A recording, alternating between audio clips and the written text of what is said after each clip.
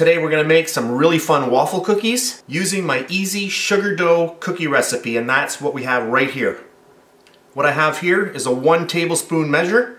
We're just going to grab our dough, and I just want to even that off. Just like that, and I've weighed these out, and these are 16 grams. I'm just going to pop that onto a tray.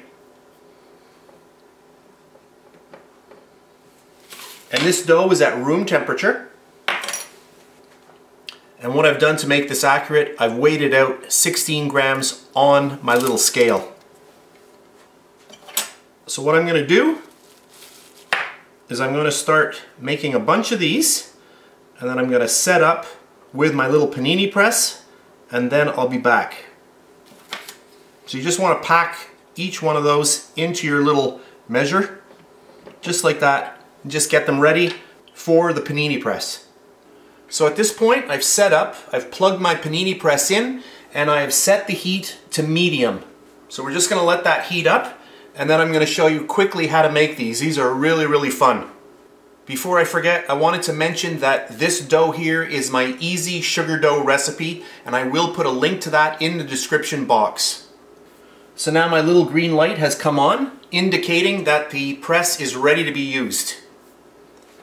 I'm just going to lift that up. You can see a lot of the heat pouring out. And I'm just going to grab one of these. I'll put one there and one here. And we're just going to close it up. And we'll just let that go for a couple of minutes. Really fun cookies in this little machine. And there we have it. That's about 1 minute and 45 seconds. I'm just going to gently lift them off. Ooh, hot. There's one. Fun. Let's do 2 more. And I'm going to make these ones a little bit lighter. These here, I like these because they turn out really crunchy. So I'll make a couple a little bit lighter than that. But look at how fun those are. So I'll let those go, and then I'll be back. So I'm just going to give this a little check. Okay, those look pretty good.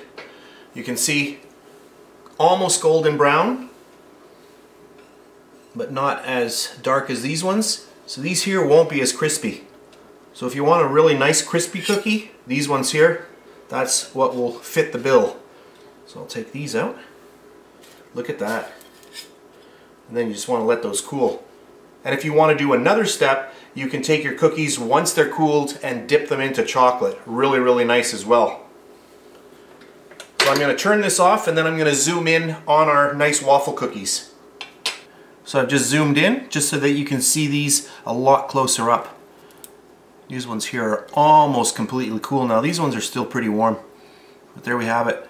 I personally like them like this because they are crunchy. And listen to this. Look at this. You can just break them into little sticks, which makes them fun as well. Really nice. And then you've got this one, less baked, if you don't want something as crunchy. So 2 really fun ways to use your panini press and make really fun waffle cookies. I hope you enjoyed this really fast video. So that's it for today. If you enjoyed my video, please give me a thumbs up, subscribe if you wish. I really do appreciate that. That's it, and I'll see you next time. Really yummy. I love the crunch.